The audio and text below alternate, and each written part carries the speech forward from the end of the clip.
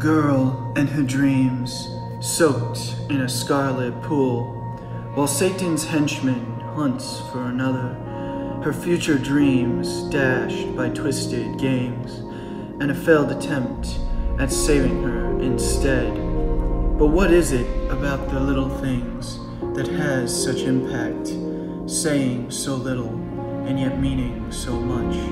But when it's your life that's on the line, who can you trust to find the little things when the little things are what's missing? A tragedy unfolding in front of weeping eyes as a girl loses her potential along with her movie. And what of her fate in the hands of a torturer, made to be a mastermind but merely a psychopath?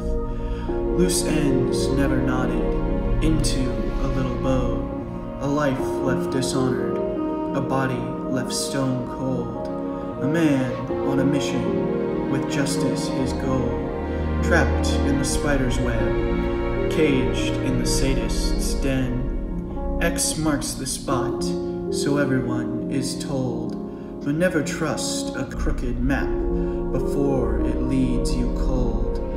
A detective left blinded in his own emotional drull, digging, digging, digging, digging, until his shovel goes ringing.